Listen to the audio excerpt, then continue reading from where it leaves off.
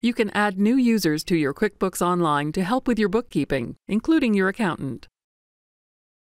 You can give users specific permissions so they can only do certain tasks, or add new admins who can do pretty much everything. Let's go over where to invite your accountant, what the primary admin is, and how to change it. Then we'll show you how to set up a new user, and the different user roles and permissions you have to choose from. To start, select Settings and Manage Users. You'll see all your users and your accountants here. To give your accountant access to your QuickBooks, just add their email address and select Invite. The email and password you used to set up QuickBooks automatically becomes the primary admin. The primary admin can access all areas of QuickBooks and set up other users, including additional admins that also have complete access to QuickBooks. The primary admin can also change who the primary admin is by finding another admin and selecting Change Primary Admin. The new primary admin must be an admin already, so you must set them up as an admin, or you can change their permissions here. Now let's set up a new user. Select Add User. Note that the Simple Start plan does not include additional users, so you'll need to upgrade to another plan if you want to add users.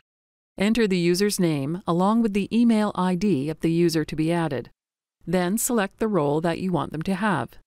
There are several roles to choose from. Company admins can do pretty much anything in your company, so be careful about who you set up as an admin. Note that you'll see extra roles if you have QuickBooks Advanced. To see a role's permissions, select it and you'll see a description and exactly which areas of QuickBooks your user will have access to and what they will be able to do. For some sections, you'll see checkboxes that will allow you to add or take away some permissions for that user. You can select different roles and review their permissions until you find the one you want. Select the link View Role Descriptions for a description of every role and what they can do, so you can compare. Note that each QuickBooks plan comes with a user limit.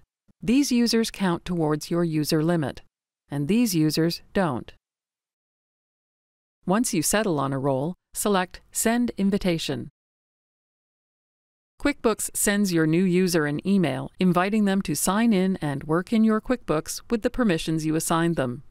If your user can't find the email, select Resend Invite.